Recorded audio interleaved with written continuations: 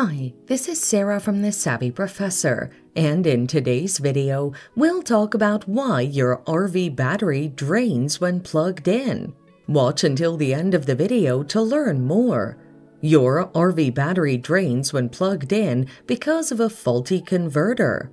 The converter converts the AC power from the RV's hookup to DC during charging.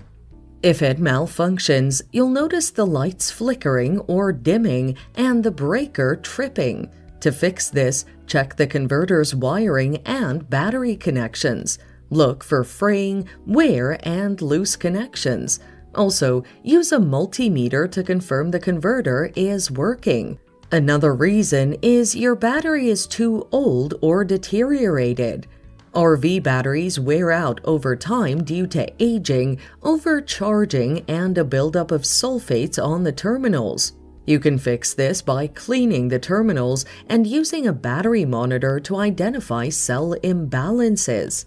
Consider replacing your battery if it's significantly worn. Finally, your RV could have parasitic loads. Parasitic loads draw power from the batteries even when the RV isn't being used.